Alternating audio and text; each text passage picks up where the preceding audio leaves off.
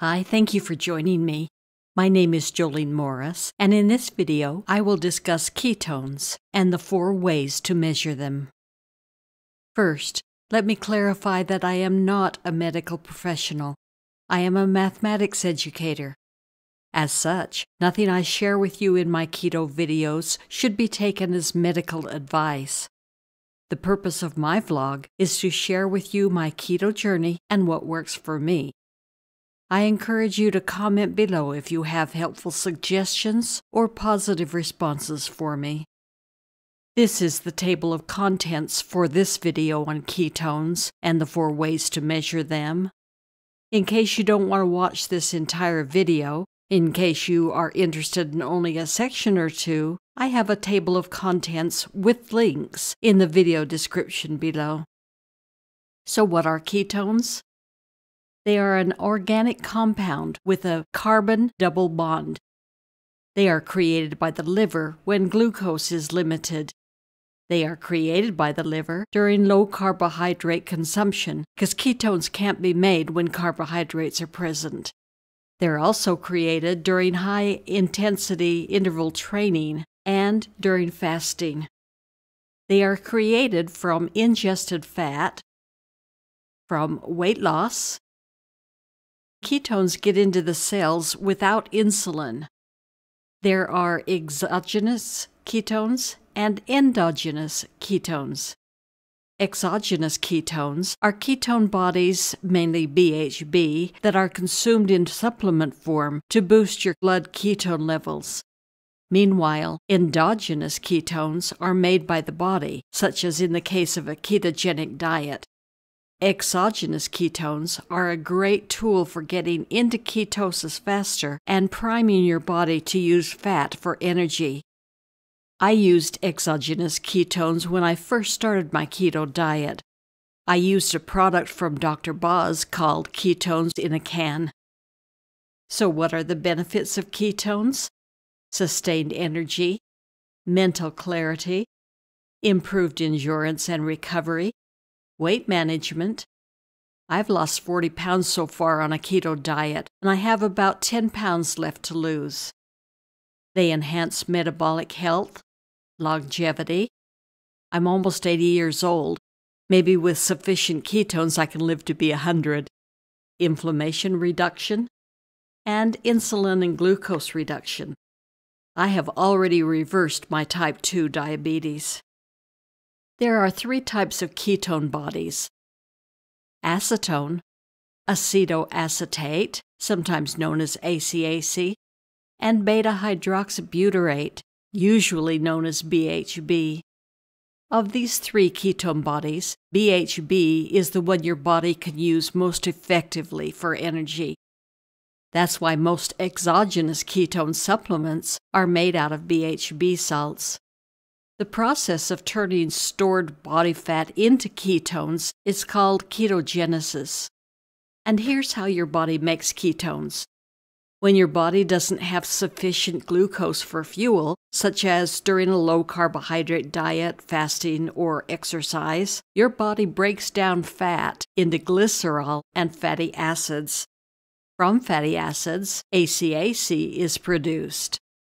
Then your liver breaks down the ACAC into BHB and acetone. BHB enters your bloodstream. Your organs take BHB and turn it into usable energy. Acetone is a waste or byproduct that is excreted via the urine. This slide discusses ketosis and ketoacidosis. Simply put, ketosis is good, but ketoacidosis is bad. Ketosis, usually known as nutritional ketosis, happens when your body creates ketones for energy as a result of following a low-carbohydrate keto diet.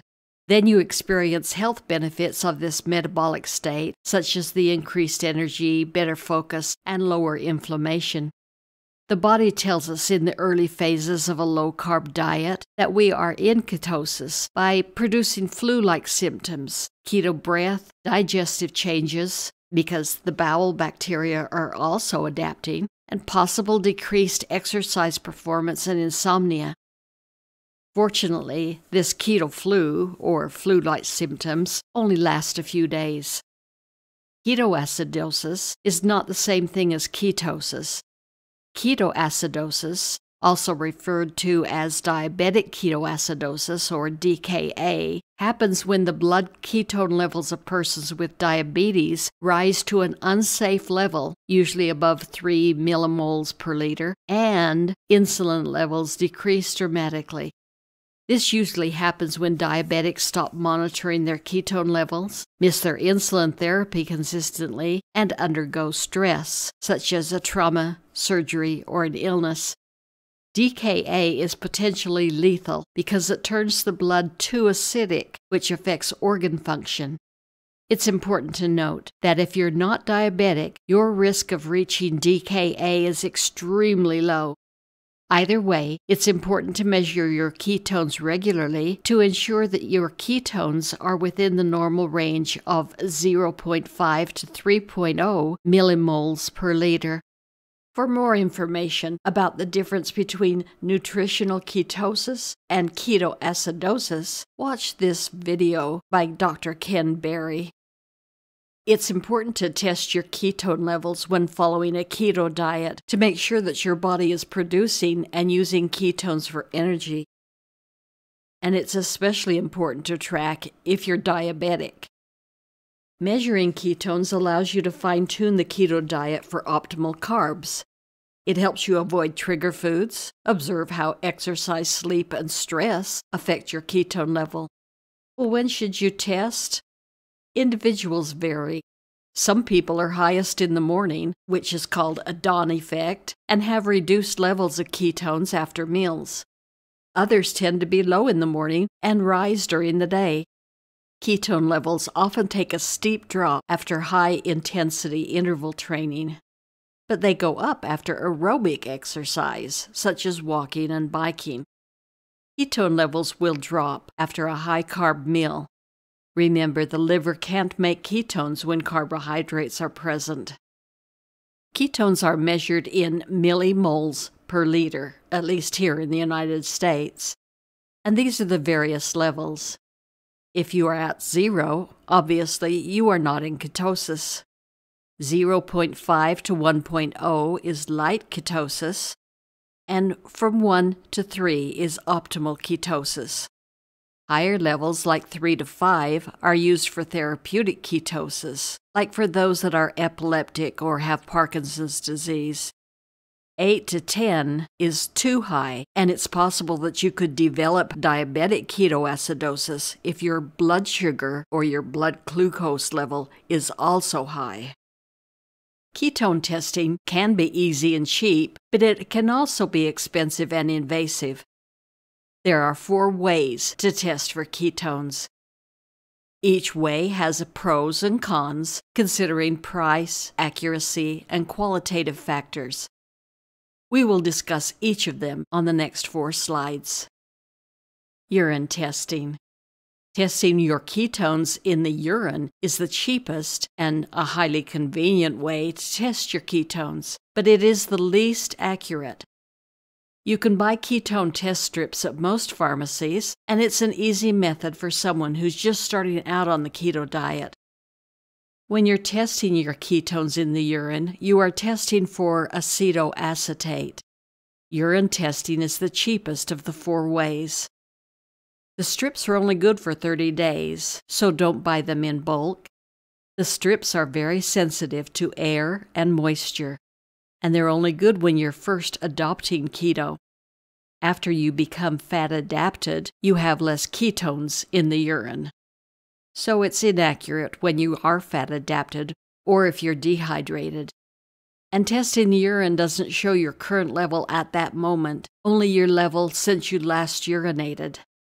The best practice if you're going to test with urine, test with different methods, urinating directly on the strip versus peeing into a cup. Test at different times of the day to determine your pattern. After removing a strip, replace the cap to the container and don't expose the strips to moisture or strong light. There will be a desiccant pack inside the container. Don't remove that desiccant pack.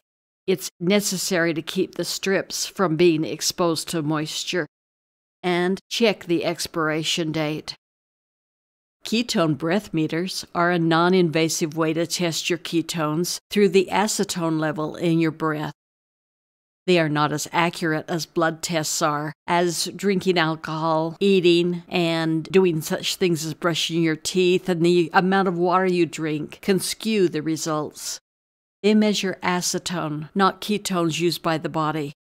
There's a one-time cost for the machine. They require batteries or being plugged into an outlet. Mine requires batteries, and the only ongoing cost is to replace the batteries. They do require calibration about every 10 to 14 days. And again, they are affected by eating mints, chewing gum, brushing your teeth, and so forth. The numbers run high as compared to testing your blood. The numbers are usually 10 times what your blood measurement shows. It requires practice to breathe properly, and they are less accurate if carbs are present. The third method for testing ketones is the blood testing method. Using a blood meter is the most accurate way to test your ketones. However, it's invasive because it involves pricking your finger, and it can be expensive if you test frequently.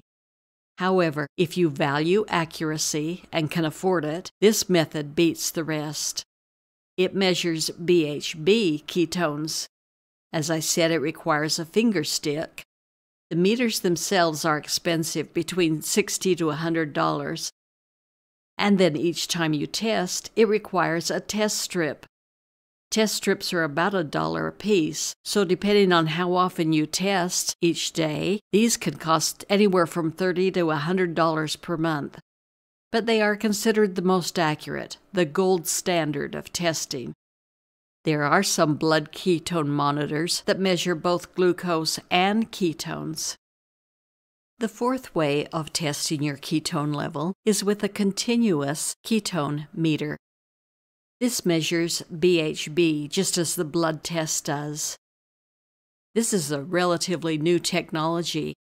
The SciBio KS1 continuous ketone monitor just came out in September of 2023.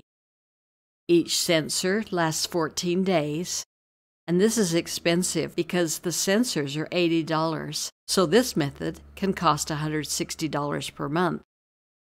Hopefully the cost will come down a bit when the technology isn't so new and there's more competition. Speaking of technology being new, we will hopefully see one sensor that tests both glucose and ketones. There are no more finger sticks, and data is transmitted to an app via Bluetooth every 5 minutes. So, how should you test for ketones? That's really up to you. All 4 methods can provide useful feedback, so choose the method you will end up using. Here are some considerations. How accurate do you need? What price can you afford? Does your insurance cover any of the cost?